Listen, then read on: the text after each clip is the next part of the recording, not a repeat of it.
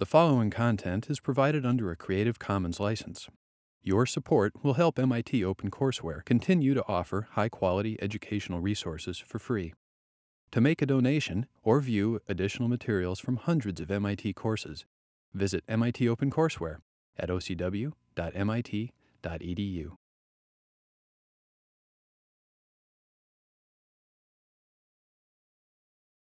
The thing we have to talk about here is multicellular life.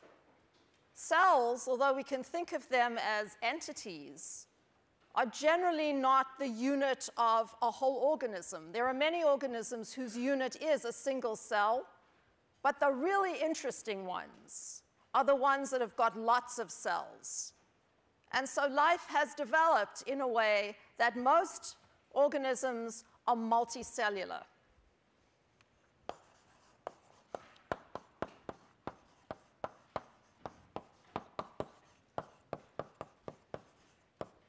And we can pose the question of why that might be. You know, my trite phrase, well, it's more interesting, is actually a very poor answer.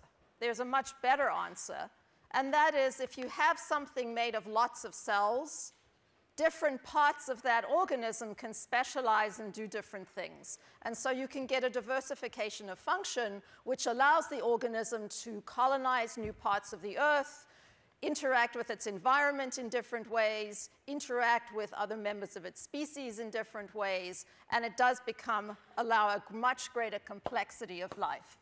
So I would say the answer I would give you is it allows new functions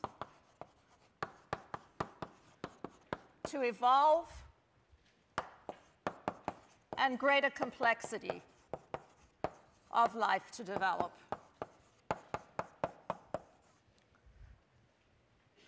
If we consider the human adult,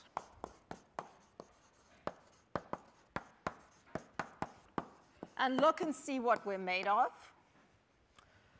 we contain about 400 different kinds of cells. We can call those cell types,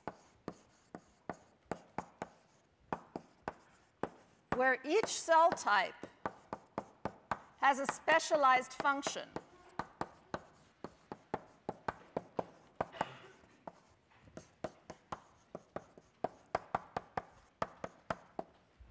Those cells are organized together, and they're located in specific places. So the cell types are organized into groups. They're organized into three-dimensional structures. One of the things that is most interesting about living organisms is that they're 3D.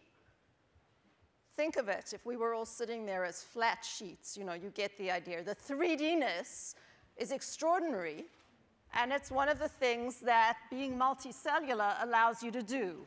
So cells are organized into groups. They are organized into 3D structures.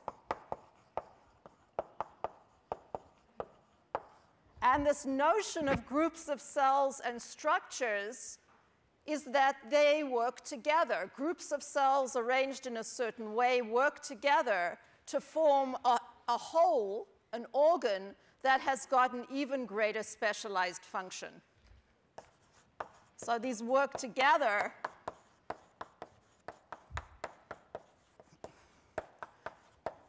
to make organs. And in particular, as we'll talk about next time, it's the groups of cells and their 3D structures which makes the organs. And the organs themselves can be organized into superstructures called organ systems. And we'll work on all of these things over the next couple of lectures.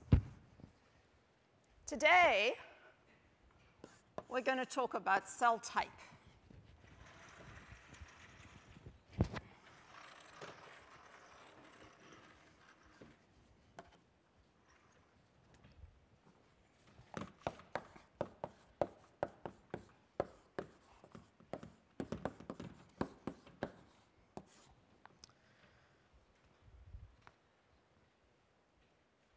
here is, before I'm thinking if I should show you a slide first or if I should write this on the board. Let me show you a slide first because I want these next two boards to follow one from another. All right. Different cells. Oh, there we go. Okay. Different cell types. These are micrographs of different cell types. Here are red blood cells, which regulate oxygen transport, spermatozoa involved in reproduction, and neurons involved in communication. Each of them has got the basic cellular functions that we've talked about over the last lectures, but each of them is obviously morphologically different. They look different, and they carry out different functions. The cell types get organized in specific ways. This is a really extraordinary example, which is the retina of your eye, the light-sensitive part of your eye, which contains a number of different kinds of cells. And these cells are organized in layers. And so they're color-coded here. And you can see the different layers are grouped together. But then the different layers communicate with one another. And this communication and this organization is key. You can have all the different cell types in the retina, but if they're not arranged in this rigid structure or in this specific structure, the retina doesn't function. 3D structures, we'll talk next time about engineering structure out of cells. And the heart is one thing you have to think about engineering. The only raw material that you have to use for the engineering is cells. And so how do you get something that looks like a human heart and carries out the exquisitely regulated pumping function of the heart? And here's another one that I'll touch on, which is the question of position.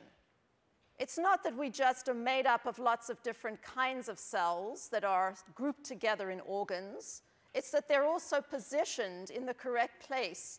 And in this plasticized human, actually I think it's a fully plastic human, if you open up the cavity and look into the abdomen, you can see these organs that are arranged, packed so beautifully like this. It's no accident. They get there because they're told to get there. There's a process that positions the organs in the precise way. And if they're positioned incorrectly, there are medical consequences which are very severe. All right, so all of these things we need to think about. But let's go back to the board, and you will recognize this diagram, which is pivotal for what we're going to talk about today. Here is a mantra that I've mentioned before, and you need to know and really need to understand this. All cells contain the same set of genes.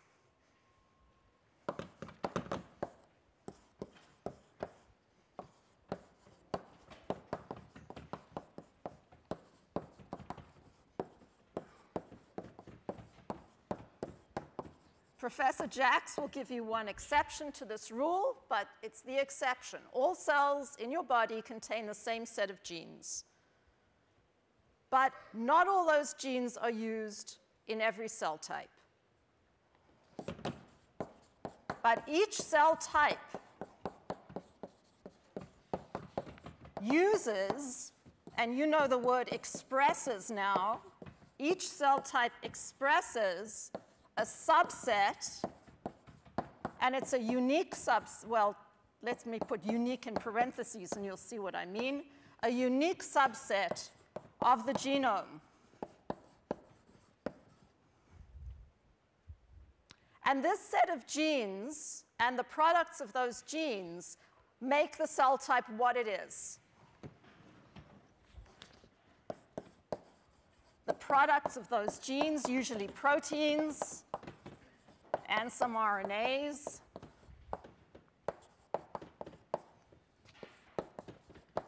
give the cell type its function.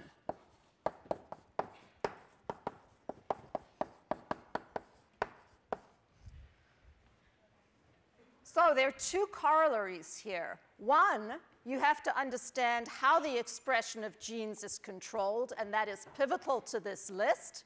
And two, this set of genes that makes each cell type, the set of active genes that makes each cell type what it is, forms a kind of a combinatorial code for a cell type.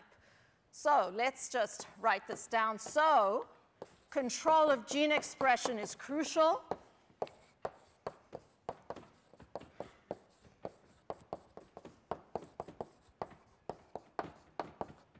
And there is a combinatorial code of gene expression for each cell type. A combinatorial code of expressed genes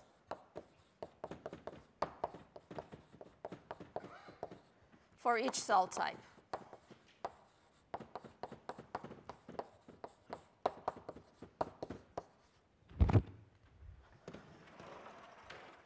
You will not find this notion of a combinatorial code in your book, but I think if you talk to any life scientist who's doing research right now, they would agree that that is the correct way to be thinking about cell type.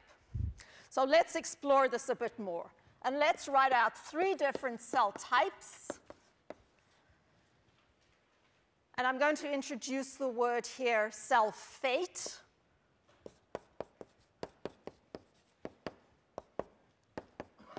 And both cell type and cell fate can be used interchangeably with the term function.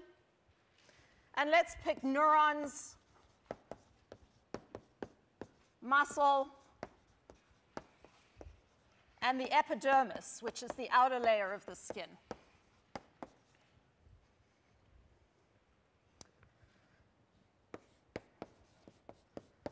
And let's consider the genes that are present in each cell type. And let's consider the genes that are expressed in each cell type.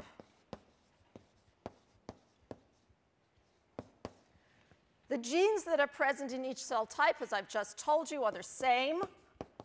And so let's make them A, B, C, D, and E. And each of those genes is present in each of these cell types. But only some of them are used.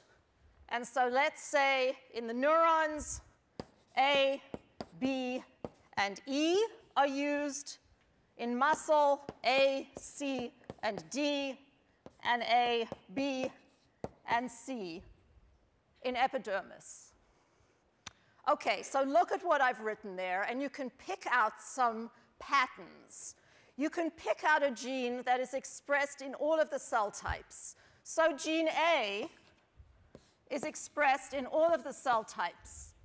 And gene A exemplifies a gene that we term ubiquitously expressed, sometimes termed a housekeeping gene. I really dislike that term, but you will see it. So ubiquitously expressed. Maybe you'll see housekeeping. You can come to office hours and I'll tell you why I hate that term. And then you can pick out a gene which is expressed in some of the cell types but not others. So let's look at B. Here's B expressed in the neurons and the epidermis, but not in the muscle. And B would be referred to, and actually C is the same way, isn't it? C is in muscle and epidermis. B and C would be referred to as genes with restricted expression. So B and C would have restricted expression. And then there's 2 genes there, E and D, which are only expressed in one of their own cell type, in neurons or in muscle. So D and E would be cell type specific genes. And from this simple example, you can see a number of things. Firstly, you can get a combinatorial code that is specific for a cell type without any genes that are specifically expressed in the cell type. If you look in the epidermis example, A, B, and C are expressed. None of them are cell type specific, but nonetheless, they give the combinatorial code that is the epidermis. And then the other examples have each got a cell type specific gene. What does a combinatorial code really look like? Well, to be honest, we don't actually know. There's no cell type for which the combinatorial code has been worked out. But you know now there are about 20,000 human genes, and probably about half of them are expressed in most cell types. So the combinatorial code for any given cell type is going to be thousands and thousands of genes which are expressed or not expressed, and which are also expressed at different levels. And we have to take that into account. So really finding the combinatorial code is incredibly difficult, and we don't know any for any cell type. But the notion is exactly the same. I want to remind you here with this diagram that the control of gene expression to give you the final expressed product can be anywhere, all the way from chromatin structure through transcription, all the way through protein processing, modification, and localization. Good. All right, so now we have a framework by which we can think of what a cell type is. And the question, of course, that you're asking is, so how does that combinatorial code get expressed in each of the cell types? Let's pose that question. How does a cell type express its code?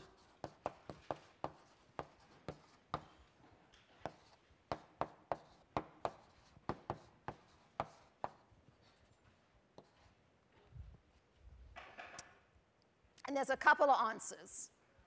The global answer that I'm going to give you to this question is stepwise. And let's have stepwise answer 1. The idea, and we can do this, I'm going to do this 2 ways. I'm actually going to do this. No, I'm not going to do this 2 ways. Before we get there, this is a great slide which will show you 2 things. One, it will show you the expression patterns of 2 different genes in the whole organism. So here is a gene called MyoD. I've shown this to you before. That is cell type specific. It's just expressed in these kind of chevron-shaped things, which are the developing skeletal muscles, the voluntary muscles. And here are a couple of genes that are expressed in large regions of the developing animal. And you can see they're expressed because of these colors that are there, and the colors are indicative of where the RNA for that gene is. The technique that allows you to look in a whole animal and ask where the RNAs for particular genes are found is called in situ hybridization, up here at the top of the screen. And the idea is that you take animals, here I've said embryos, developing animals, and you fix them, which means you kill them and you permeabilize them, you make holes in them, and then you use the principles of base pairing, where you look and see where the RNA is using a probe, which is an antisense RNA for a particular gene of interest, and you label this antisense RNA. You mix it with the embryo that's got holes in, or the animal that's got holes. Where the RNA for gene X is, it will base pair to your antisense probe. You then wash out the extra, and you look and see where the color that comes from the label is. And that color tells you where the RNA for a particular gene is. So these colors in this developing animal tell you where particular RNAs are. It's a very powerful technique, and it allows us to figure out which genes are cell type specific and which genes are more generally expressed. Okay. Let's look at your first handout, and I'm going to write it on the board as well, because this is really important, and you're going to need to know this for this lecture and when we get to stem cells as well. So you can look on the screen, you can look on your handout, and I would suggest you write it as well. The notion when we're thinking about cell type is that we start off with cells that don't know who they are, and they're called uncommitted cells. They are undecided.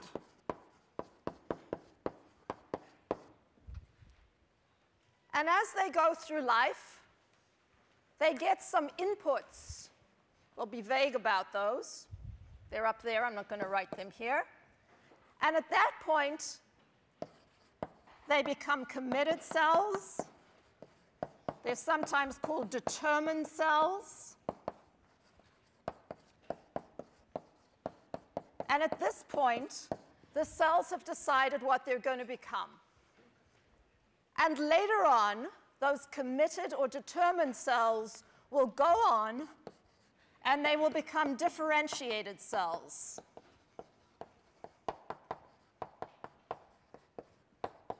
Where they have their final fate or their final function. There's a time metric on this progression. And the notion really is that as cells go through this decision-making process, they change which genes they are expressing, such that at the culmination, but if you think about this or come and talk to me, you'll find it's more complicated. At the culmination, they will be expressing their combinatorial code. Uncommitted cells, as they transition to committed cells, activate a set of genes that I'm going to call regulatory genes. They're the transcription factors, the translation factors, the protein processing factors.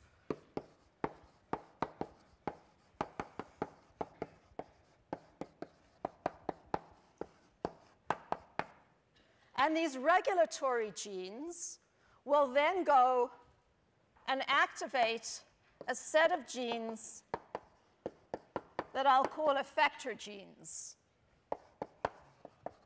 And the effector genes are the ones that are actually carrying out the function of the cell. They're the globin that's carrying the oxygen around the body.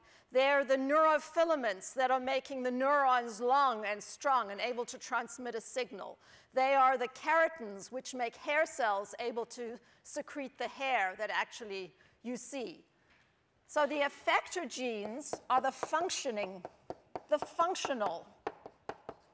mediators. And it's this mix of regulatory genes, which I've written as R, and effector genes, which I've written as E, which form the combinatorial code for a cell.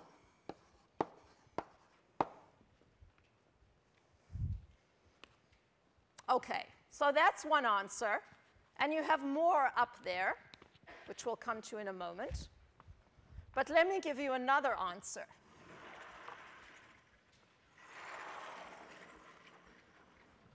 It's also the same answer, stepwise. But this answer has to do with the history of an organism. I've avoided talking about embryos until now because I wanted you to think about the outcome, the cell types. But actually, all of this starts, cell type formation starts right at the beginning of an organism's life, when two haploid cells, the egg and the sperm, magically get together and join to form a diploid cell, the zygote. This zygote, which is also a single cell, is itself a magical cell because it contains all the information necessary to form whatever organism is going to be the outcome. The zygote goes on to form an embryo, also diploid, that contains many cells. And the embryo goes on to form the diploid adult, also with many cells. And in humans, there are about 10 to the 14th cells in the human adult. And during this process of two single cells, two dying cells, the egg and the sperm are cells with a very finite lifetime, when those cells fuse with one another, and we're not going to talk about this any more than this discussion because of time constraints, when they fuse to form the zygote, there is an extraordinary process where the zygote is now resurrected in its life, and it has the capacity to give rise to the whole organism. What happens during this process? Well, firstly, I've pointed out cells divide. There's a lot of cell division, and that's really key to getting different cell types. You have to have something to work with.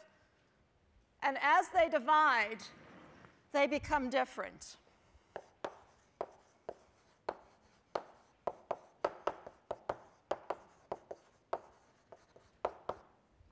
According to the list on the screen and on the board above, the egg, the sperm, in fact, are differentiated cells. But let's start with the zygote, which is undetermined or uncommitted and undifferentiated.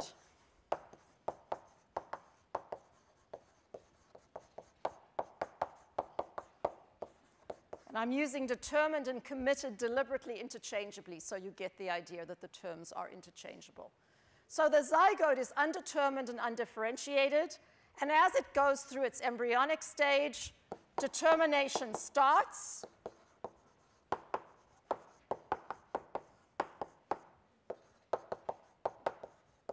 And continues into the adult, and later, during late stages of embryogenesis and into the adult, cells differentiate and become their final thing. So determination starts in the embryo, and sometime later, the process of differentiation starts and continues. And so that's a second way of actually writing out the stepwise phenomenon of how cells become different from one another and how different cell types are formed. Let's take a look at some slides here, and let's take a look at a couple of movies. This is a movie of the first few weeks of human development, and what you'll be able to see from this is the enormous increase in size of a human embryo that's coupled with cell division and also with cell determination.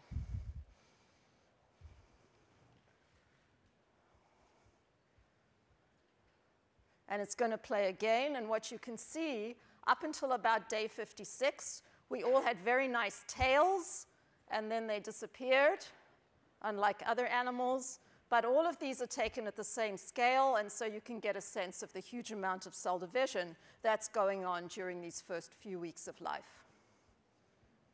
Here's a second one. This is a zebrafish embryo, and I want you to watch this embryo as it develops very rapidly, much more rapidly than a human, during the first 19 hours of development. The fish embryo is kind of like a chicken embryo. There's a big cell called a yolk cell, and on top of this yolk cell sits a little other cell, which is the embryo itself. And it's this little top cell. Here it's already divided to give rise to two cells from which the embryo is going to arise. And so as you watch the movie, you'll see these two cells dividing into 4, into 8, and so on. And then you'll be able to see the beginnings of the fish emerge. And I'll play it a couple of times and point out some things to you. Here's the cell division taking place.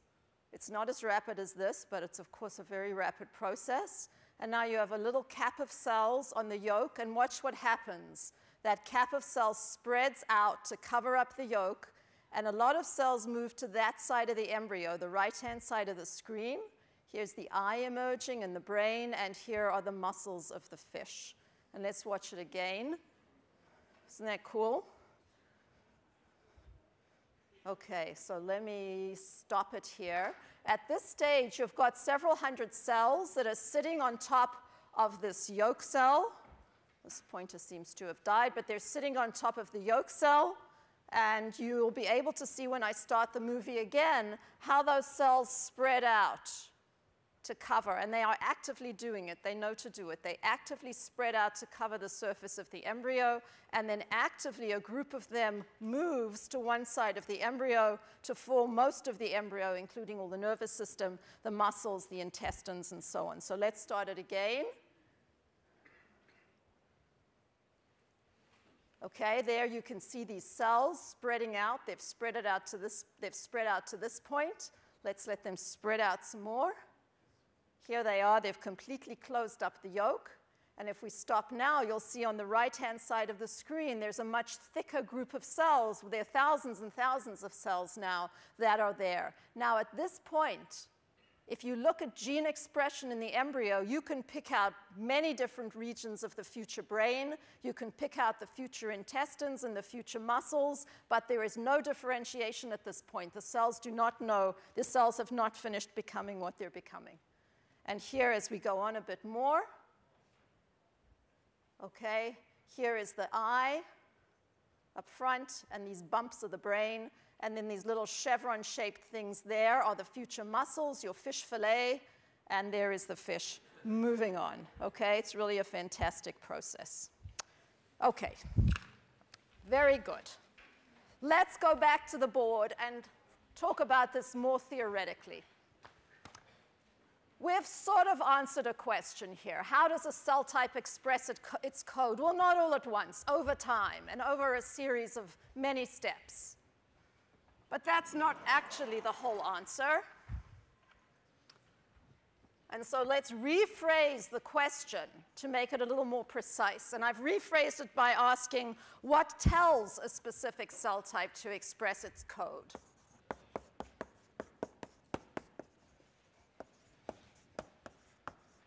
What tells a specific cell type to express its code?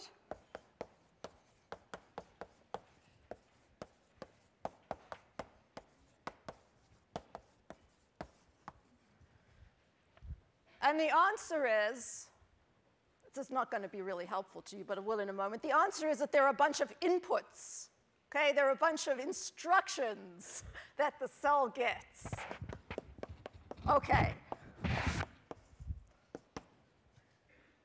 And let's write this out in a kind of theoretical way. We'll get to the molecules in a moment. Here again are our uncommitted cells.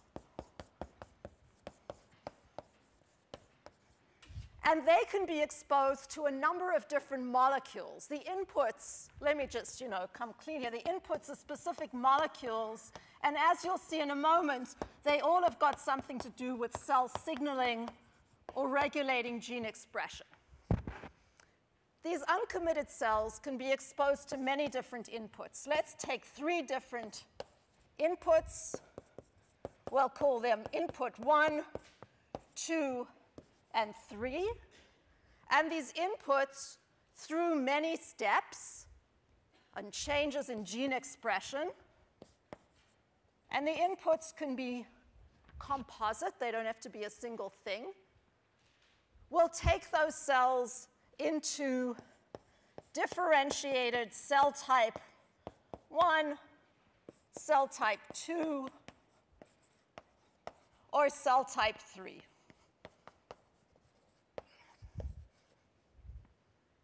And cell type 1, to belabor this, will express code 1, cell type 2, code 2, etc. As these decisions are made, similar to the kinds of decisions we've looked at in biochemistry previously, there can be interactions. And so it may be that as cell type 1 develops, it actually inhibits the formation of cell type 2. And cell type 2, in turn, might be an inhibitor of the formation of cell type 3. So there are interactions between cells. So the inputs can be composite. They can compose of several molecules, factors, if you like. And there's crosstalk, just like the crosstalk between the receptors that we talked about in cell-cell signaling. And that's not surprising, because in fact, the inputs include cell-cell signaling molecules, those ligands and receptors that we spoke about previously. So what are the inputs?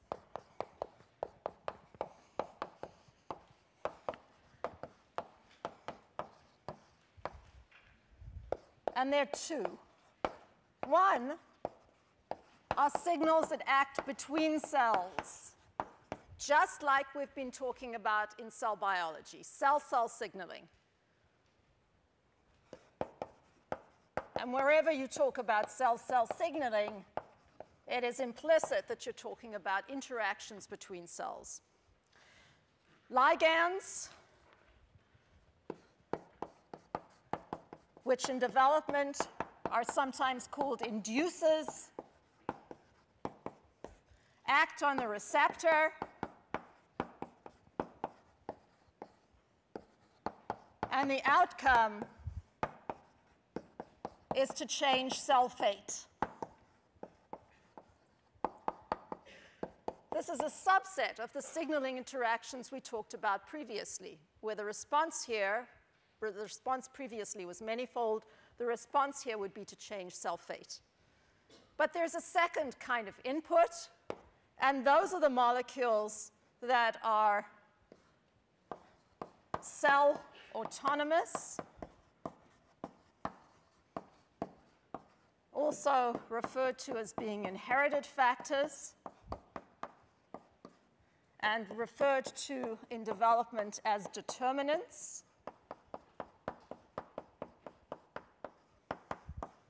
And these determinants, this is what cell autonomous means, act within cells.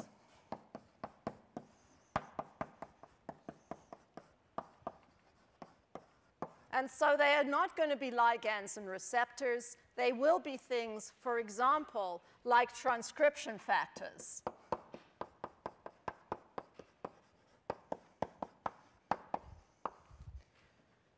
Furthermore, both determinants and inducers can act in a concentration-dependent way, so that a small amount would give you one cell fate, and a larger amount would give you a different cell fate.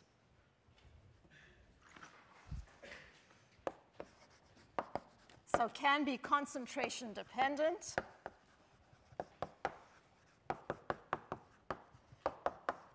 And in the cases where a signal or a determinant is concentration dependent, it gets a special name.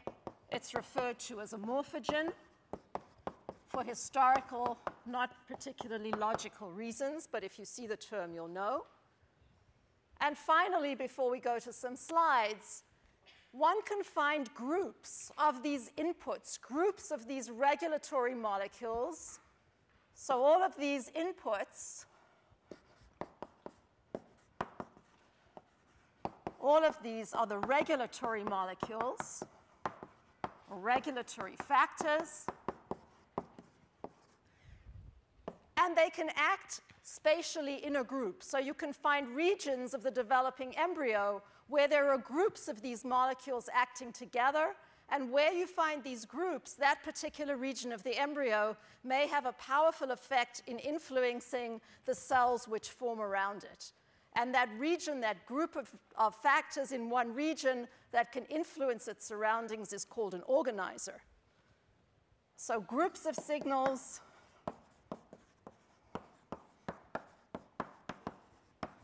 which are localized, that is in one place, in one group of cells,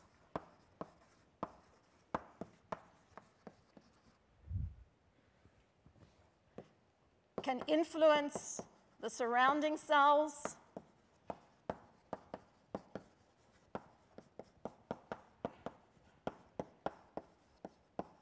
and is termed an organizer.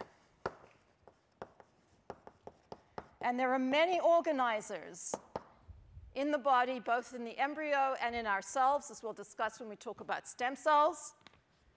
Examples of organizers I'll show you in a moment. There's something called the Spemann organizer, which is very famous, and some of you may have learned about that previously.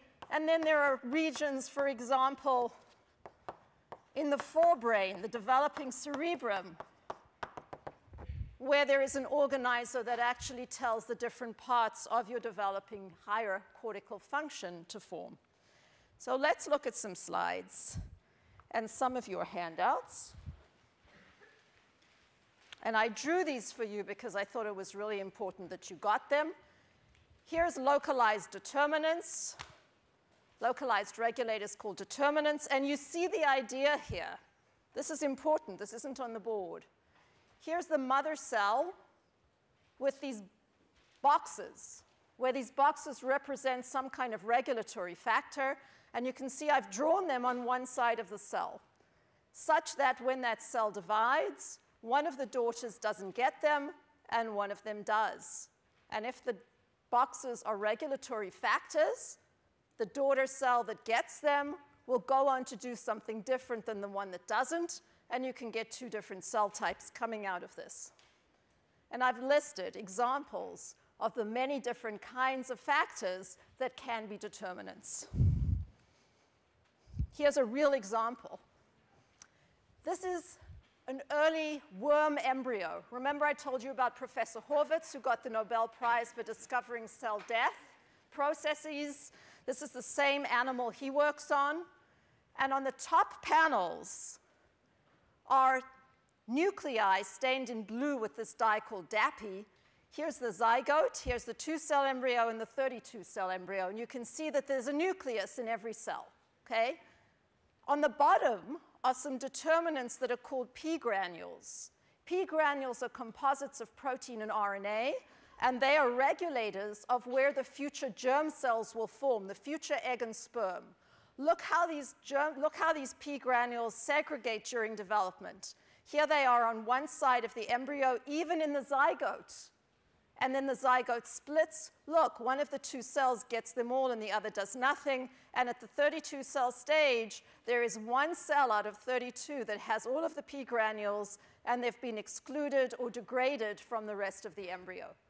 Okay? And that is a really beautiful example, perhaps the most beautiful example of determinants segregating.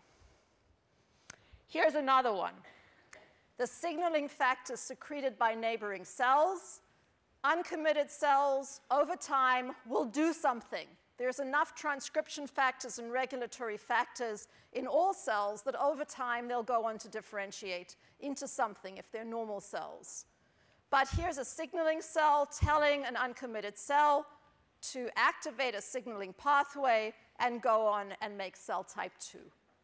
Okay? And these are the inducers, which are ligands binding to receptors and changing cell fate.